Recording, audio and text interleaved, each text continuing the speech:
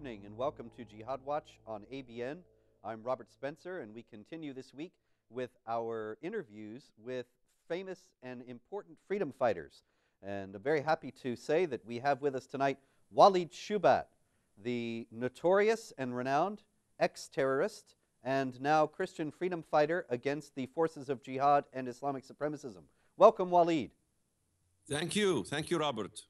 And I wanted to note, Walid, that actually the topic that I listed for tonight's show is religion and politics. And of course, I don't know if you were told when you were a young man, but I was told when I was a child, never discuss religion and politics.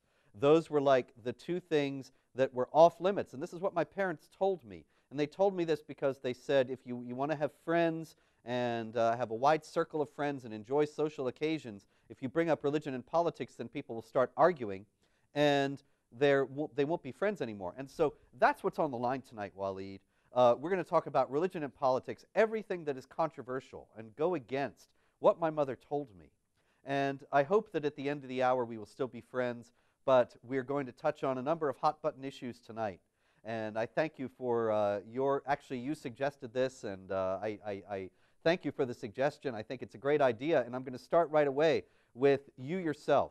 Walid, of course, you have represented yourself to be a former PLO terrorist, if I understand that correctly, and a convert to Christianity from Islam. And yet CNN, not too long ago, actually I guess a couple years ago, was it Anderson Cooper? They supposedly exposed you and showed that everything about you is a fraud. And I've actually heard that from others, even people on the counter-jihad side. And so what's your story? What's your answer to that? Well, bring the whole world to challenge me whether I'm a fraud or not. That's fine. I'd love to face the entire globe, answer a simple question.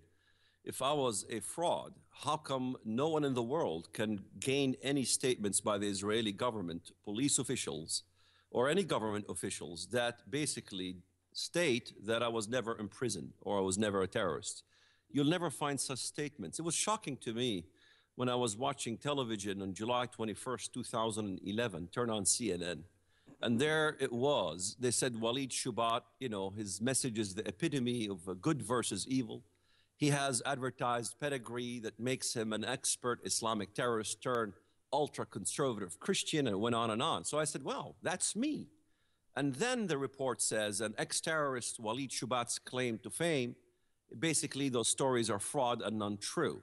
I was shocked. I said, maybe I wasn't a terrorist. Maybe I was hit with amnesia, and CNN is trying to remind me truly who I was. And then this is what happened. A few days later, I turned the TV on and watched CNN. What did they say? They said they had a breakthrough. A story connected me to one of the world's greatest terrorists in Europe, Andrew Breivik. I don't even know how to pronounce his name. Anders Behring Breivik, yes. Breivik. And this says the man accused of killing dozens of in two attacks in Norway last Friday was an admirer of someone you first heard about right here in CNN, the so-called reformed terrorist, and went on to say that I had connections with him. So they said, what is troubling about this connection in Norway? Because not only does Shoebat reach out to the would-be terrorist over in Norway. So then I looked at the TV and I said, well, I guess I'm a terrorist after all. Okay, but wait a minute. Walid, wait a minute. Hold on now. Just a second. You're saying, okay, they connected you to Breivik. I understand that because they connected me to Breivik too. This guy, he's a madman. He raved in this manifesto that's 1,500 pages long about every manner of thing. He talks about allying with Hamas. You never hear about that in the news, but he did talk about it. He talks about allying with Hamas and Islamic jihadis, Al-Qaeda in Europe to bring down the European order. And this is supposed to be somebody who read you and read me and was inspired by us. It's ridiculous. Right. He quoted us. He quoted Barack Obama. He quoted Thomas Jefferson. He quoted John Locke. We don't have any connection to him. But the point that I'm trying to make actually is, aside from the obvious fact that there's no way that any reasonable person could connect us to what Breivik did. Breivik, he was a terrorist but he was not an Islamic Jihad terrorist, even though he wanted to ally with them. And he was not invoking the Quran to justify his violence. And what you were claiming is, as far as I understand it, that you were an Islamic Jihad terrorist. So it's a different kind of thing. So what do you say to those who say that you actually had no connection to terrorism? That the Israelis, yes, they've never said, and they couldn't say, that you were not arrested or were not involved with the PLO. But also there was something else, and this is what I'm getting at. Didn't you have a familial connection with somebody who is high up in the Islamic Jihad movement? Several. In fact, you look at some of my relatives. You have Kamal Yunus, the brother of Jawad Yunus, who began to criticize me. In fact, Kamal Yunus stated that I was in prison, stated that I got involved with the PLO in prison. So my own family confessed that I was a terrorist. The problem is that CNN went to a different family member and made up the story without even examining what was been said by some of my family members who admitted I was in prison. The whole argument of CNN that I wasn't in prison. Jawad Yunus, the brother of Kamal Yunus, is in Jordan. He is part of the Muslim Brotherhood. He is planning to oust the kingdom of the Jordanian kingdom. In fact, he is involved in being a defense attorney for Abu Zubaydah, one of the top of Al-Qaeda. He was, in fact, I described him to a T. His brother couldn't even deny it, that I knew the family, I knew everything. My cousin Ra'id Shu'aibat was a terrorist who was killed on his way to Ben Yehuda Street. My famed cousin, Areen Shu'aibat, which no one can deny is my cousin, and no one can deny that she had a similar story to mine. She was supposed to detonate a bomb as a suicide bomber. That's, well, my time there was no suicide bombers. And her friend, her colleague, her partner in crime, detonated, killed a few Israelis in Operation Rishon LeZion. No one can deny I'm related to Areen Shu'aibat. My cousin Ibrahim Awadallah Shu'aibat, the brother of Ra'id Shu'aibat. By the way, I don't think you even know that he is, I have documentation and photos with him, with Faisal Abdul Rauf. Oh, yeah. Oh, my goodness. Yes. Faisal Abdul Rauf, for those of you who may not know the name, is the celebrated imam of the Ground Zero Mosque, which did not ever get built, and we hope it never will get built. But he was the foremost frontman for the effort to build a 16-story triumphal victory mosque at Ground Zero. And Faisal Abdul Rauf is somebody who's extraordinarily well connected. He gets sent out by the State Department to Muslim countries as a goodwill ambassador for the United States, and yet he has ties to the Muslim Brotherhood. He has he has blamed the United States for 9/11. He is clearly not the moderate that he claims to be, not at all. And so you're just giving us more evidence of that now, Walid. Right. My cousin Ibrahim Awadallah Shu'aibat, the brother of the terrorist Ra'id Shu'aibat, he is the Grand Mufti of Ramallah. So no one can deny he's a Mufti. And he collaborated with Faisal Abdul Rauf to do da'wah in America, South America, and all of this stuff. In fact, you know, it behooves me. Why am I the first one in this country? In fact, I consider myself a pioneer, not that I wanted to, in discovering the Arabic language to thwart what they're saying in the English language. You had Faisal Abdul Rauf when he was interviewed in Fox News by Sean Hannity, who basically tried to ask him the questions, do you support terrorism? Do you support Al-Qaeda? These kind of things. And he pleaded the fifth. I was the one who went and got oodles of information, interviews he did in universities in Egypt and radios in Egypt, in Jordan, wrote an article for Al-Ghad newspaper in which he elevated Hezbollah and Hamas terrorist organizations, showing clearly that this is the way to advance Islam. So, you know, Americans don't need to basically try to extract information in the English. We have it in the Arabic language, translated to English. In fact, some people try to say, you know, we can't trust Walid's translations. One time they sent my translations to the university, the American University in Lebanon, in which scholars, Muslim scholars, looked at the translation and condemned me, but could not condemn the translation. So I dare anyone to refute any of my translation work. It's verbatim of what these people are saying. And this is why after years of these efforts, I decided to write my book, The Case for Islamophobia. In Yes, other, I love yes, that title. I've been called the nation's leading Islamophobe, and so I take it as kind of a handbook or a tribute to my own work. But I don't mean to be self-centered about it. Islamophobia is a much bigger thing. But look, Waleed, here again, Islamophobia is a made-up concept that is designed to intimidate people into thinking there's something wrong with resisting jihad and Islamic supremacism. And so how can you write a book called The Case for Islamophobia? Aren't you trying to make a case in that sense for the Muslim Brotherhood and Islamic supremacism? no, it's actually reverse psychology. Muslims who complain about Islamophobia ignore the real issues. What we have is Judeophobia, Christophobia, Ameriphobia. In fact, philosopher Pierre Ben suggests that perhaps who fear the rise of Islamophobia foster an environment that is not intellectually or morally healthy, to the point that what he calls Islamophobia phobia. Let me explain. If the United States, if there are elements in the United States from the conservative says to Turkey, you know, wait a minute, guys over there, you need to confess the Armenian genocide. You have Hillary Clinton objecting. No, no, no, we don't want to offend the Turks. We don't want to offend the Muslims. This will rock the boat. This will basically cause a rift between us and the Turks, and we don't want to upset the delicate peace negotiations here and there. So let's not talk about those issues. So who is the one with the phobia? The ones with the phobia is the liberal left, who's afraid to address the issues. They're the Islamophobes who are accusing everybody else of being Islamophobic. Absolutely, absolutely. And there is Islamophobia.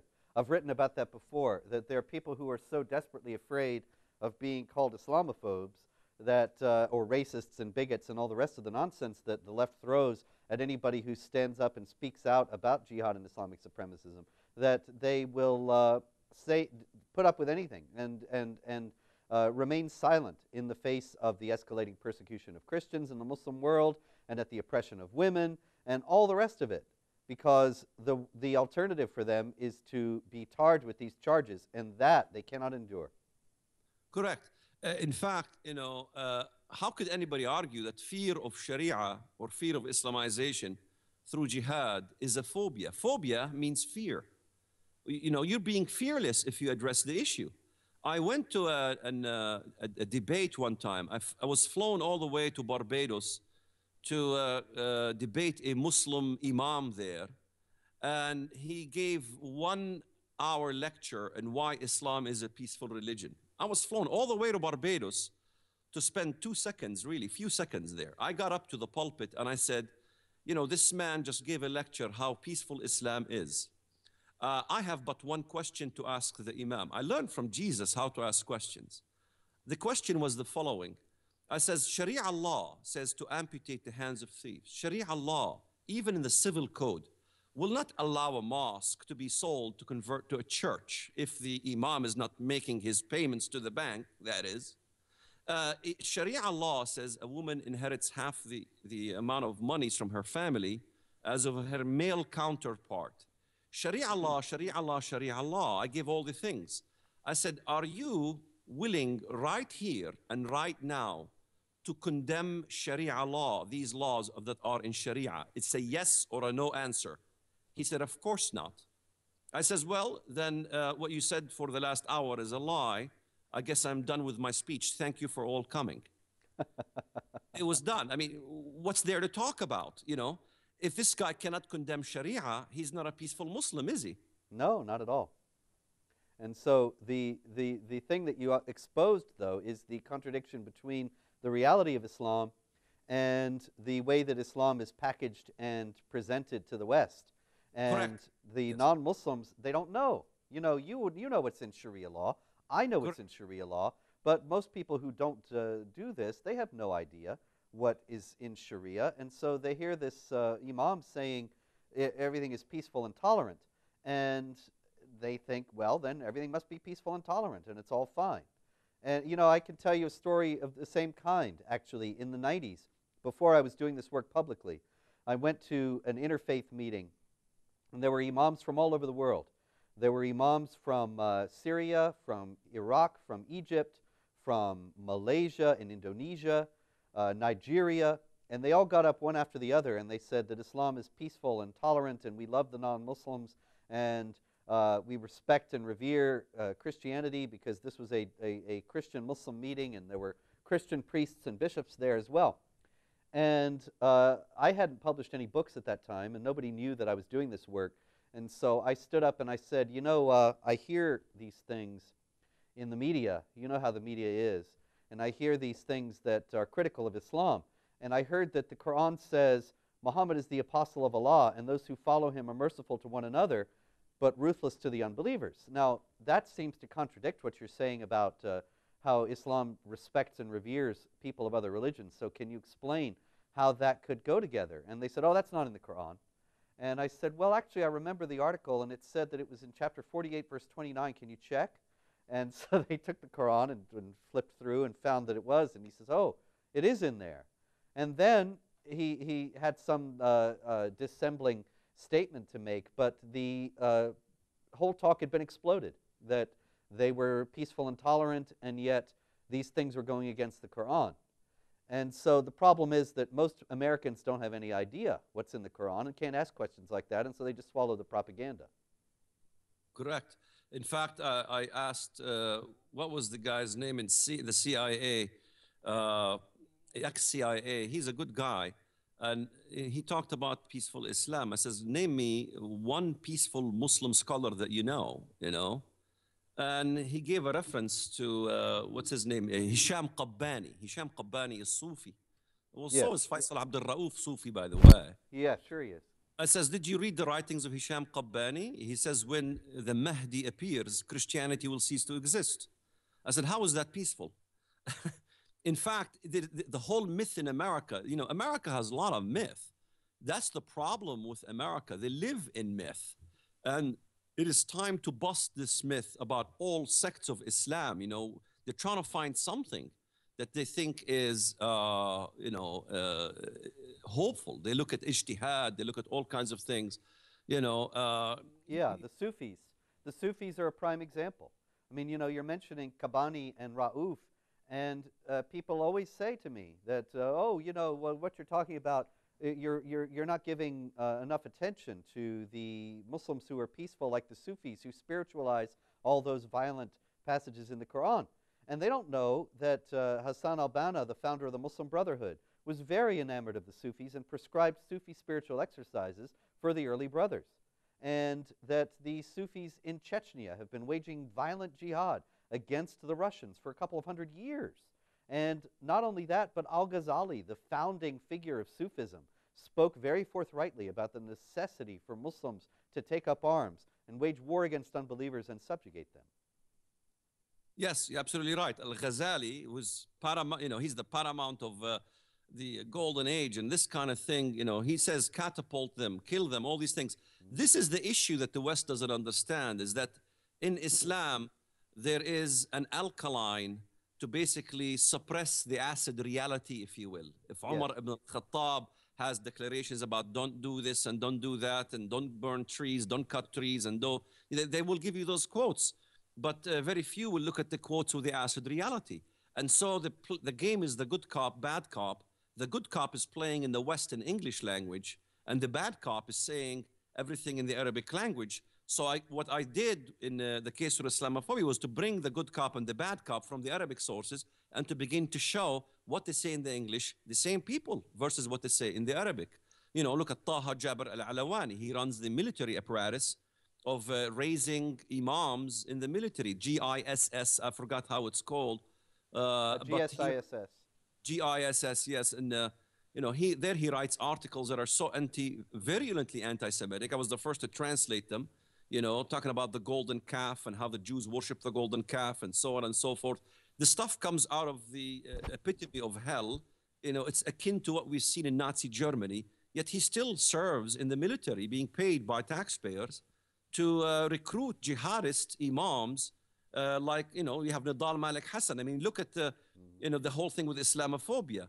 You had Nidal Malik Hassan kill 14 Americans. You had Private Abdo after him, who wanted to commit the same atrocities. He condemned Islamophobia. That's Yet he right. was a terrorist.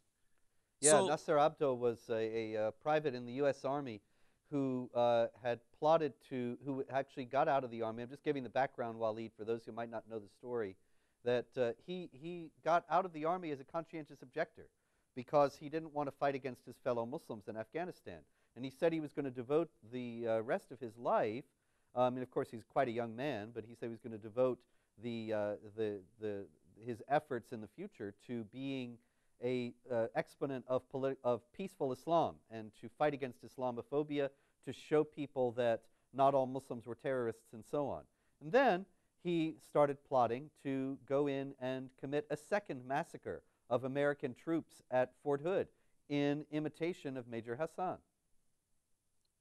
correct. In fact, I was condemned by CNN because I spoke at the Dakotas, North Dakota, South Dakota. I remember they said there's no Muslims in those areas. Why is Waleed speaking there? There's very few Muslims there. But so were very few Muslims living by the Fort Hood area. Yeah.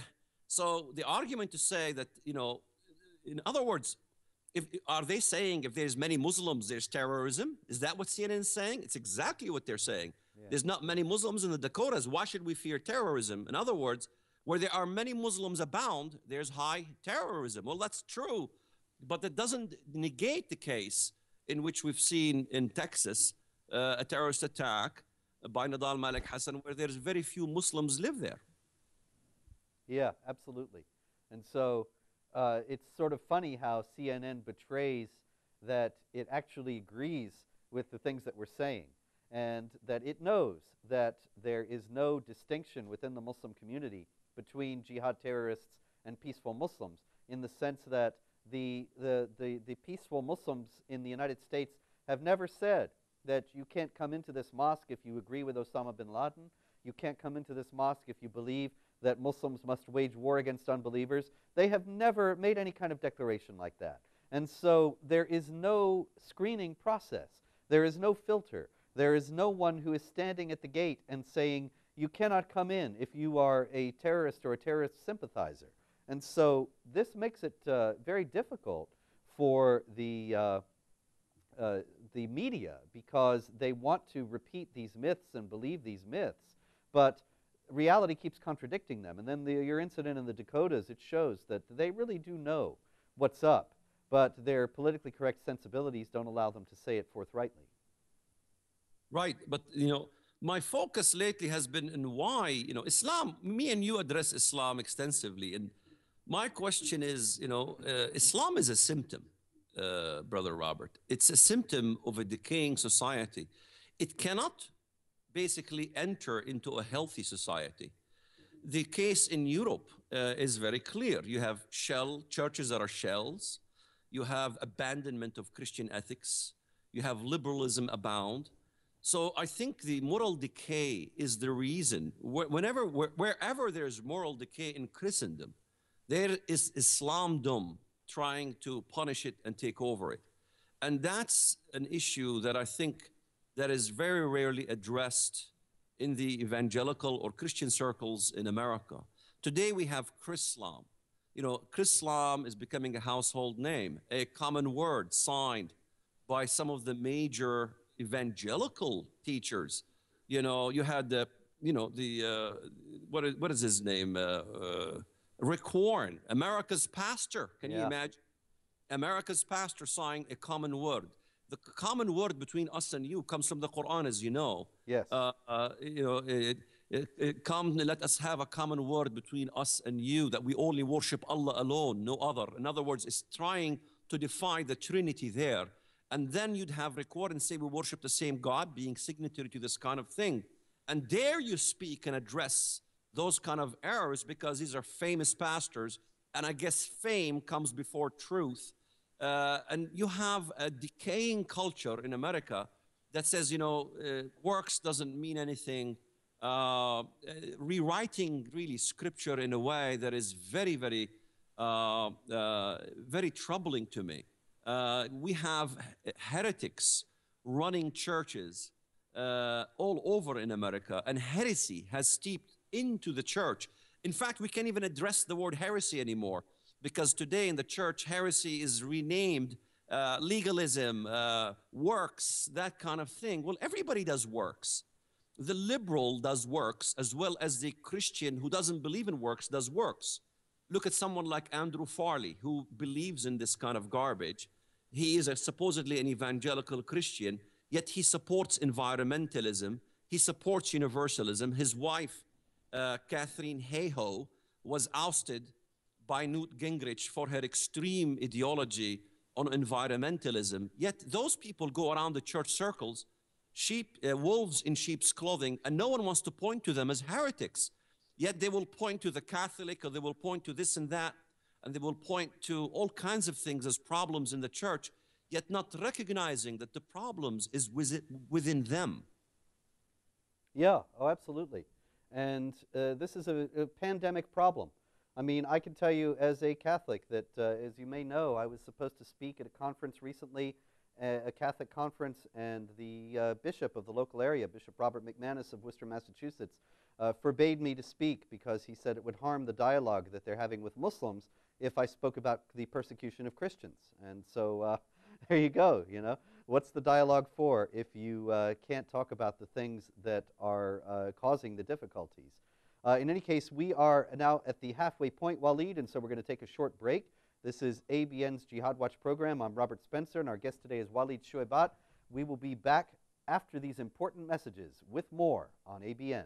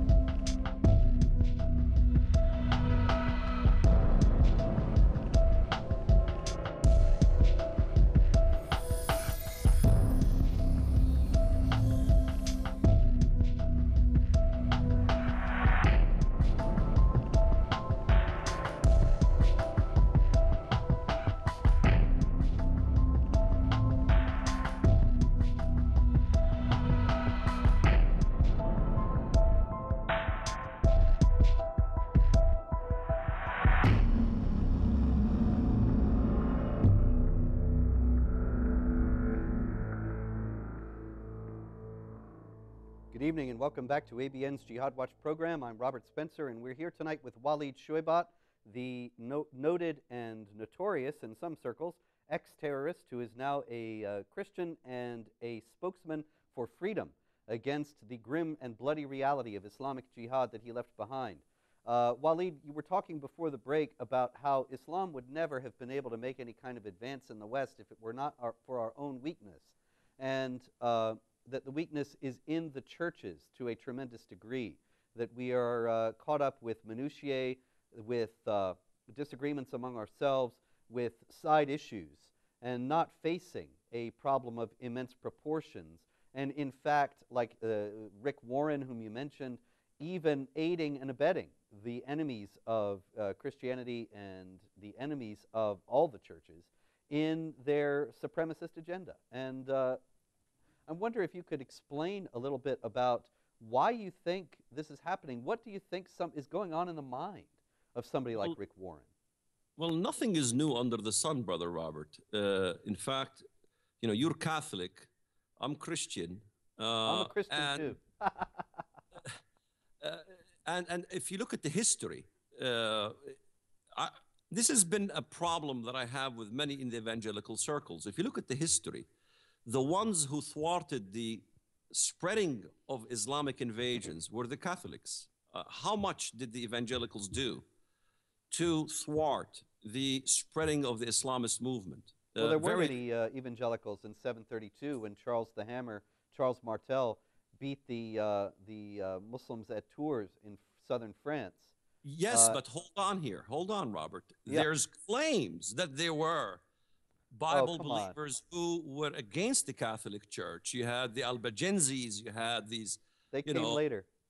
Yeah, well, many years later, sure, but nevertheless, they claimed those were evangelical Christians. They were akin to their theme of theology. These didn't do anything to thwart the Islamist movement at all. In fact, the problem historically of Islamism moving into the East, moving into Asia Minor, was a result of what? Right before the Muslim Seljuk Turks took over the Christian Asia Minor, what happened? The church of that region was vastly engrossed in a heretical idea of pacifism and anti-militarism. Mm-hmm. Today, we have lots of anti-militarism. You know, the moment you talk about fighting, they say, oh, you're militaristic. You know, you have to avoid any form of militaristic talk these days. This fomented, by the way, corruption within the government, having Byzantium become weak and open to being conquered. Similarly, also in Egypt, the Arab Muslim conquerors, how did they march to Egypt? You have to understand that the Muslims began to argue and say, we worship the same God. Well, wow, that's the same as a common word between us and you, with Rick Warren being signatory. The Egyptian Christian at that time said, you know what, let's have peace, and maybe we do worship the same God. And in December of 641 AD, Egyptians realized their mistakes, but it was too late. They were already yoked and subjugated. So there's nothing new under the sun. This is being repeated now, in which you see Rick Warren says, I love gays, I love homosexuals, I love Muslims, I love. Well, my son made a joke one time, says, okay, well, maybe we should continue on. I love pedophiles, I love criminals, I love cannibals, I love, you know. How far do you want to go with this I love thing? They have this I love that lives in a vacuum, and that's the problem. You know, everybody loves. In fact, everybody hates. Robert, you teach hate, and I teach hate. The Muslims doesn't have to go no further. It is true. We do teach hate. I hate evil, that's all. We hate evil. We hate slander. We hate violence for no reason. We hate murder for no reason, you know, killing someone for no reason. And they love. Let's face it. The ones who hate God love death. Yet you find in the evangelical circles like Andrew Farley and his wife, Catherine Hayhoe, talking about how the earth is becoming problematic because of Christians not, you know, facing up to the fact that environmentalism, we need to come to grips that population needs to be controlled, that we have too many people on earth. Hello, what's happened here? What's the difference between this Christian, so-called Christian, and this leftist mantra? It's no difference whatsoever. They've infiltrated into the church. So, you know, evangelicals need to start thinking that they're not immune from the virus that has corrupted the church in the past. It's corrupting them as well. Absolutely, absolutely. I couldn't agree more. The problem is that a lot of people become complacent because they think that they are theologically correct, and whether or not they are, they proceed from that assumption to think that their perceptions and judgments about virtually everything else must be valid. Or that if somebody that they admire, like Warren or this other fellow that you're mentioning, who I'm not familiar with, Farley. Farley, that they think that if they are right about the issues that they care about, or right in their understanding of the Bible as they see it, or whatever, then they must be right about, in Warren's case, about Islam and about going to speak to Muslim Brotherhood-linked organizations and so on. It must be okay because Warren says the right things about Christianity. Well, that doesn't follow. Not at all. Correct, absolutely. So what we have, I mean, people need to ask themselves the question, how are we doing? If that theology, that teaching is correct, well, how are we doing? Are we doing better than before? Are we facing the problems in America? You know, how is it that we have a president in the United States of America? You know, we argue whether he's Muslim, he's not Muslim, or whatever he is, but how, you know, you plug his name on YouTube and you put the word Bible, and he says Bible teaches slavery. Yeah, you plug his name, Barack Hussein Obama, and the Quran, and he says the Quran says, the Quran says, the Quran says, everything positive about the Quran. But what about his connection to his family in Kenya? You know, people don't look into that. I was the first in the country, by the way, to translate the connections of his relatives, Musa Ismail Obama and his uncle, how they were connected with the Wahhabists in Saudi Arabia, raising funds under the Sarah Obama Fund, his grandmother, President Obama's grandmother, raising funds with tons of material I provided from the Arabic language, showing that they were interviewed. He was interviewed in Al Jazeera television in Saudi Arabia, calling for funds for what? To send recruits from Africa to go to the most virulent Wahhabist schools in Saudi Arabia, like Al-Qura University, which, by the way, is the center of Wahhabism, and raising all these, you know, millions of dollars to recruit Islamic jihadists in the name of President Obama. This should be problematic. How are we doing? How are we doing when we look at Michelle Bachmann, who raises an issue about the infiltration of Muslim Brotherhood into the government? I spend a month, you know, creating information, finding information from the Arabic language about Huma Abedin's mother, Salihah Abedin. It turns out she wasn't a member of the Muslim Brotherhood. She was a leader in the Muslim Brotherhood. Her father making a manifesto with the government, with the Wahhabist government of Saudi Arabia, on how they're going to destroy America. So when, Brother Robert, you talk about how the Muslim Brotherhood wants to destroy America from within, I am talking about the Saudi infiltration as well with people in the American government. So this is not an issue of guilt by association, because when you work for the government, associations do count. Absolutely. And also, you know, it's interesting that there was that article in an Egyptian newspaper in December that I'm sure that you saw that said because of the Muslim Brotherhood infiltrators in the United States government, the United States has turned from the foremost foe of Islam to the foremost enabler of the Muslim Brotherhood agenda, and named many of the same people that Michelle Bachmann had named as being a sign of Muslim Brotherhood infiltration, and yet when she named them and called for an investigation, she was ridiculed. This just shows the power of the Muslim Brotherhood apparatus in the United States, does it not? Of course it does, but it also shows the cowardice. Now, you have four standing with her, 3 or 4 congressmen standing with Michelle Bachmann. How many Congress do we have? 300 to 400? I lost count. We have 435. 435. So yes. 4 stood with Bachmann to do a probe, and the rest refused and ridiculed her. What does that tell us about the United States government? It's very bad, and it shows that there's no opposition really, because we're talking about the Republicans. Barack Obama is enabling the Muslim Brotherhood all over the world, and the Republicans, instead of standing up and saying we oppose all this, they throw her to the wolves. Divide 4 by 400. What's the answer? What? I don't know. 100. I'm not a math guy, Waleed. I don't know. 4 divided by 400 is 1%. 1%. 1%. I So think what you're does this right. tell Yes. us? I It remember tells us, that from 6th grade. Yes. right, 99% of the Congress are cowards. Absolutely. Hello, Oh, my yeah. fellow Christians, I have a message for you. I have a message to every Christian who's listening to the show or watching. The cowards will not inherit the kingdom of heaven. There is no cowards in the kingdom. So how could somebody say they're Christian and they kowtow? And this is how you notice a heretic. A heretic is the kind of guy that as soon as the pressure comes, they flee, they recant, they pre-qualify their statements. They're cowards. They're wolves in sheep's clothing. This is the status of this country. This is why in my subtitle in my book, I say America's Last Chance, because it's the same issue that happened in Asia Minor. It's the same issue that happened in Egypt. History repeats itself. There's nothing new under the sun except the manure that is baking, and no one wants to notice it. Absolutely. Absolutely. And so what do we do now? What do you think that we have a chance? How do you think that we could possibly prevail when the government elites and the media elites are all against us and the churches are indifferent?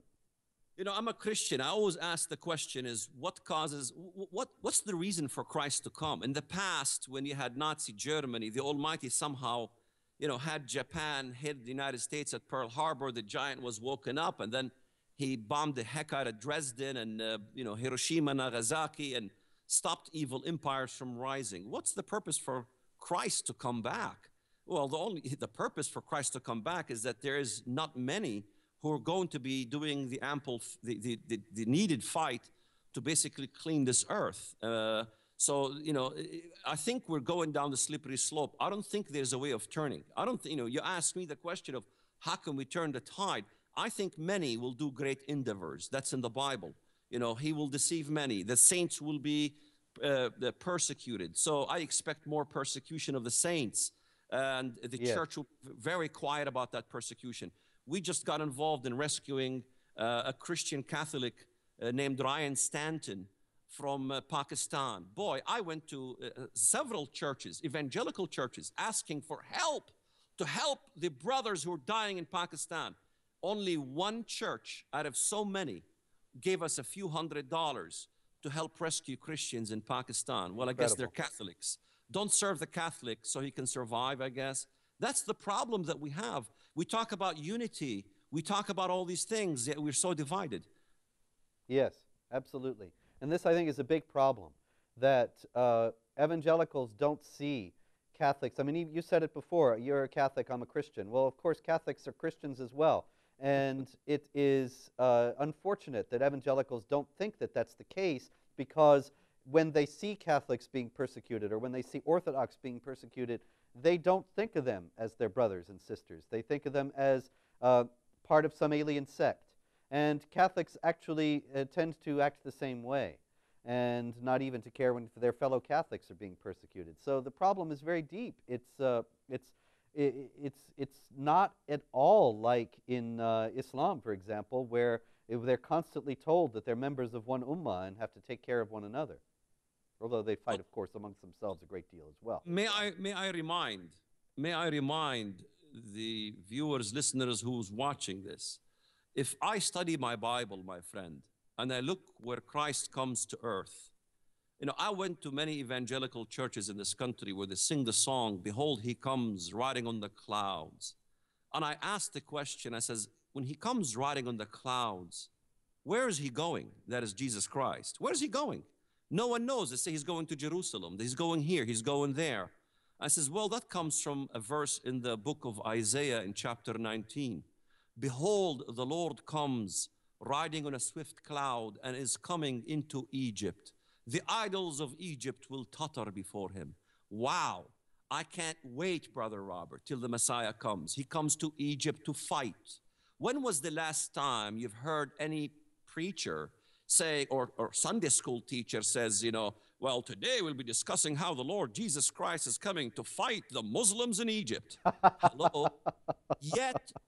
Yet, what does it also say? It also says there will be a civil war in Egypt. In fact, Brother Robert, I said it on the radio and TV. I says there will be a civil war in Egypt. There'll be a civil war in Egypt. No one was listening to me. Where brother will kill brother, neighbor against neighbor, city against city. You have Port Said fighting Cairo over a soccer game. And I said, well, when they cry out to the Lord, the believers in Egypt, there are believers in Egypt. Who are they? They cry to the Lord. They cry to the Lord to send them a Savior. And the Lord will send them a Savior and a mighty one. Who is the Savior? But wait a minute. Wait just a minute, Walid.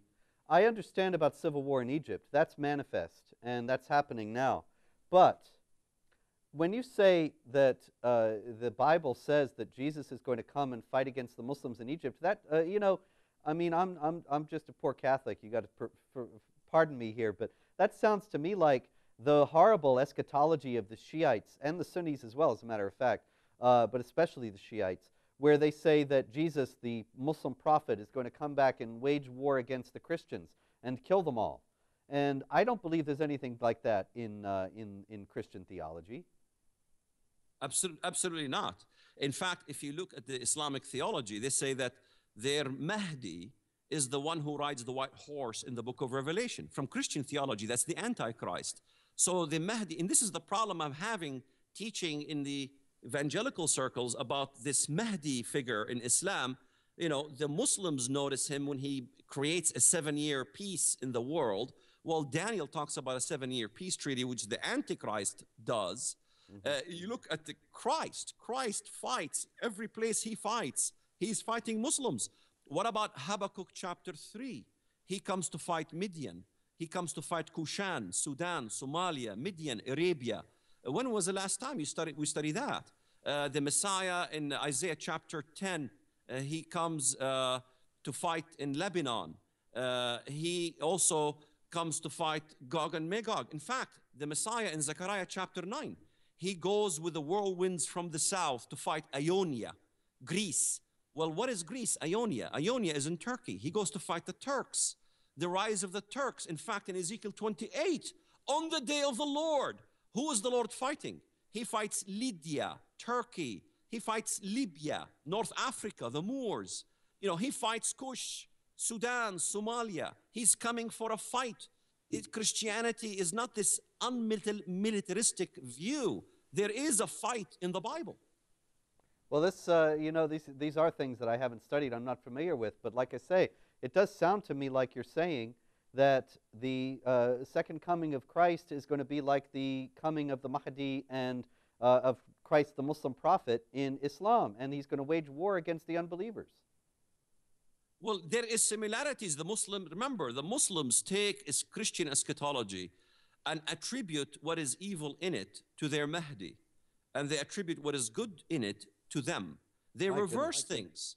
Like, for example, when the Muslims teach the day of judgment shall not come to pass until Islam, the tribes of Islam, defeat the Jews in Jerusalem, and the stones and the trees will cry. You know the verses very well. Certainly, yeah. In the hadith, you know, yet this comes from Zechariah. In Zechariah chapters 12 and 14, God will make Jerusalem a trembling stone to all what? To all surrounding nations. And what happens? Then the Lord, he will stand on the Mount of Olives. The Lord will go forth and what? Fight. The Lord fights well, God is very militaristic. In that day, as he fights, his feet will stand on the Mount of Olives. Can anybody tell me from a Christian circle, whether Catholic, evangelical, or any circle you want, that his feet, God's feet, is not the Messiah, Jesus Christ? Well, I think that you got a very good point. I don't know what form this fighting is going to take. I think that one key difference that we can probably agree on is that in Islamic eschatology, you know, as Muhammad said, the end times will not come until Muslims kill Jews, and the Jews hide behind trees, and the trees cry out and say, "Oh, Muslim, there's a Jew hiding behind me, come kill him." And so the end times are triggered by Muslims killing Jews, and this is a genocidal imperative that is embedded within Islam. Whereas in Christianity, all the passages that you're quoting, if this understanding of them is indeed accurate, you're talking about something that's an eschatological judgment and is not initiated by human beings or carried out by human beings, and so is not something that is some sort of a call to kill or to make war on the part of the Christian population. Correct. It's not a war that we're saying now, go up and fight, because that's something that Christ initiates when he comes. And I believe the believers will be with him. Because if you look at Zechariah 14, it says, and all the saints with you, with the Messiah. So they're with him fighting. So in fact, I can give an hour lecture just on this battle that happens. But the question I always ask is, why kill the Jews? What's the purpose of killing the Jews? You mean for the Muslims, not the Christians?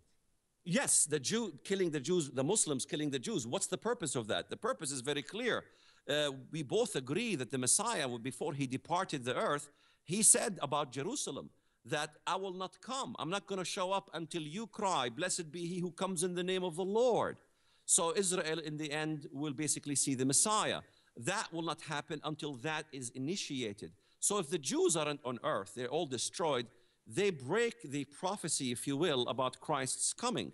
Evil, Lucifer wants to destroy and thwart Jesus's basically mission to do what? In fact, I asked the question from so many evangelicals and Catholics and everybody else. I say, what is the purpose of Christ's coming? What is the purpose of his first coming? Most of them say, well, to save humanity. While that is true, that is one of the missions of Christ's coming. Okay, what else? Christ, it's very clear in the book of John. He came to do what? To destroy the works of the devil. Yes. To destroy the works of the devil. So how can we as believers destroy the works of the devil if we don't believe in any works? It doesn't make any sense. Everyone believes in works. Andrew Farley believes in works, even though he espouses that works aren't important at all. Yet what is this whole works with environmentalism? Hello? Everybody does works. Jimmy Carter does works. He wants to split the Israel into a Palestinian and a Jewish state. That's not works. Of course it's works. You will know them by their fruits. What is fruit? Is work, is what we do on earth. We're not saved by works. Works emanates as a result of our faith in Christ, emanates as a result of us in obedience of Christ. Salvation is easy, but obedience isn't easy. Obedience is very difficult, as you know. Yes, I do. Well, Walid, we are coming down to the final 5 minutes, and so this has been a wide-ranging discussion. But I thought that maybe in the concluding part, you could tell us what you think should be the primary works that Christians and really anybody who is trying to defend against the jihad and Islamic supremacism should focus on. What should we be trying to do? Well, at this point, I believe salvaging is one important point we need to do, because when Christ comes, in Matthew 25, it's pretty clear. He judges what? The church. Based on what? Based on their works. Based on what they did. About who? About the suffering. The suffering. We keep forgetting about the suffering. For I was naked and you gave me clothes. I was in prison and you visited me. I was hungry and you fed me. How dare we stand idle while our brethren in Egypt, our brethren in Assyria, Iraq, and our brethren all over the place in Pakistan are suffering, and we're doing very little about it. That's one important thing. And the other important thing is that God works through the narrow gate. He doesn't work through the wide gate. He doesn't work through people who are tickled, having their ears tickled. We need to take the battle to the Muslim world. In America, that keep talking about racism, racism, racism. America is a country that talks about racism more than any other country in the world, yet it exercises the least amount of racism than any other country in the world. What country exercises the most amount of racism in the world? Saudi Arabia. We're not addressing Saudi Arabia. Look at Fox archives. See what Fox is doing about Saudi Arabia. Absolutely very little or nothing. The Wahhabist movement of Saudi Arabia intervening in Syria. We need to help our brothers in Syria. What's going on in Syria? Syria is one piece of the domino that the Muslim Brotherhood wants to take over. And this way, they will take over the entire Middle East. So it's a major issue. We're supporting the greater beast, in this case, Turkey, Syria, Saudi Arabia, against the Iranians. I'm not for the Iranians. Iran is an evil empire. So we need to understand the bigger picture as Christians of what in the reality is going on. And we need to look at our Bibles to see what God has been saying. It's not as God has forgotten to mention to us the troubles going on in Egypt and Syria and in Libya and in North Africa. It's that we haven't studied our Bibles for a long time to see what God has already been saying for 2,000-3,000 years. Well, I guess the difficulty that a lot of people have is that a lot of these passages that you're mentioning are very gnomic and hard to understand, and people throughout history have had different understandings of them.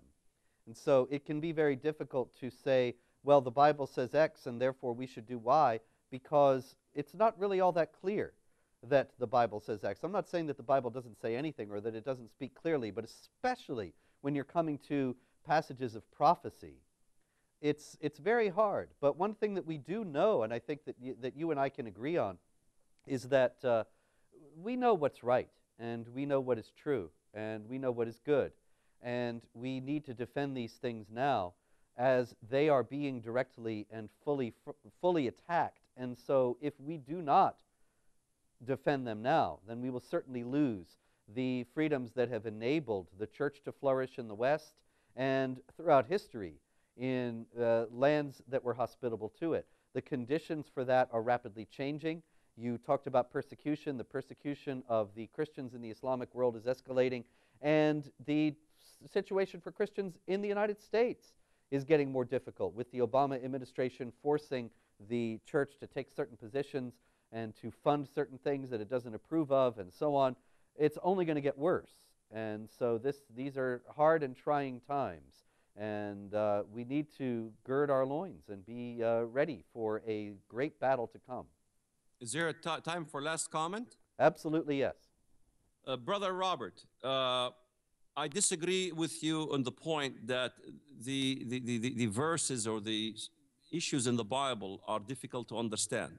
I'll prove it. I have stated 15 years ago about the rise of Turkey and the rise of Neo-Ottomanism and the revival of the Ottoman Empire. I learned that from the Bible. No one can refute that anymore. Was I a genius? No, I simply read the book. It's well, very, you got to show simple. me, because these are things that I'm not familiar with, and I'm not really close to the idea. But I know that all the way back to Joachim of Fiore in the, I believe it was the 12th century, many, many people have interpreted the Bible and read it in light of current events of their own day. Maybe it applied to all the events. Maybe or maybe all these people were wrong and it only applied to our time. But it's just a general hesitation, not a rejection outright of the idea that there's something in the Bible that could apply to the present day. Well, maybe if one day I will have 4 hours of your time, okay, I will go through them and you will see how clear they are. They are speaking of the times that we're living in now very clearly. Okay, it's a date. But we are out of time now, and Walid, it's been a pleasure. It's been a fascinating discussion, and I appreciate you being on with us. This has been ABN's Jihad Watch program. I'm Robert Spencer, and our guest today has been the great freedom fighter Walid Shoibat. Tune in next week for more on ABN's Jihad Watch show. I'm Robert Spencer, and God bless you. God bless.